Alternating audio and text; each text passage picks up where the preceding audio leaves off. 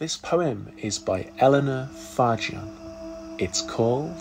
The Sounds in the Evening. The sounds in the evening go all through the house, the click of the clock and the pick of the mouse, the footsteps of people upon the top floor, the skirts of my mother that brush by my door, the creak in the boards and the creak of the chairs, the fluttering murmurs outside on the stairs, the ring at the bell,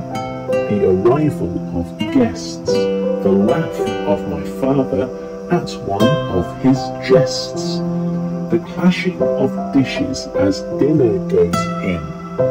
the babble of voices that distance makes thin, the mewings of cats that seem just by my ear, the hooting of owls that can never seem near, the queer little noises that no one explains till the moon through the slats of my window blind rains, and the world of my eyes and my ears melts like steam as I find in my pillow the world of my dream.